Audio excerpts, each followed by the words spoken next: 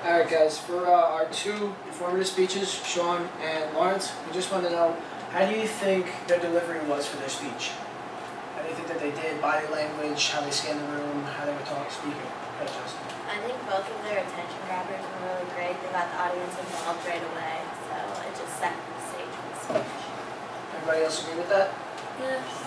Anybody else have anything else to say about the delivery? I like Shawn's, but I feel like I would have wished it was longer because it seemed pretty quick, but it was really interesting, so I wish he would have went on for the Okay, a little constructive criticism. I like Lawrence's story. About when he was younger? A lot of times personal stories really do catch the interest of people because they can relate.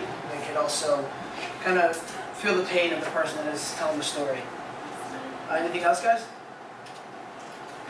Alright, now I want to go to their information. How do you think their information was in their speeches? Was it definitely adequate to what they were speaking about? Did it cover all your thoughts about what they were talking about? Who wants to kick us off? Yeah, they really knew what they were talking about, and all their information seemed legitimate.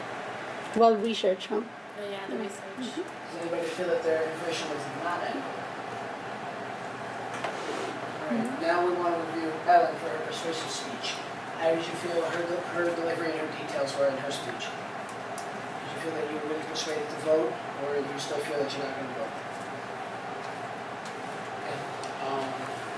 I think the PowerPoint was really good. She used a really good video, and I think it just persuaded people to vote. Anybody else feel the same way? Anybody else want to say anything about how her delivery was? Do you feel like she really came across correct? I think her speaking voice is really good, so like that just makes people even like more attentive. So like they're just gonna listen to what she says, and like everything she said, like she didn't contradict herself at all. So I think it's really good. That's a good point. I agree with that too. Okay. I like the facts and statistics that she did. I thought it was really like eye-catching for how like people didn't vote and stuff.